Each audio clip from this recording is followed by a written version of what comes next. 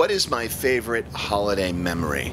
And it's, I guess I can say it's not really a memory, because my New Year's resolution is always the same. And it's not going to the gym, it's not, you know, whatever it is.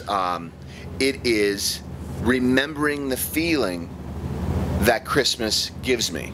And that feeling is the gift of giving and the gift of humanitarianism. And it's not just like a couple of weeks, 3 weeks, you know, during the Christmas holiday season. It's that feeling that should be carried out throughout the year. And so my New Year's resolution is always to maintain that feeling. And that's my favorite holiday tradition.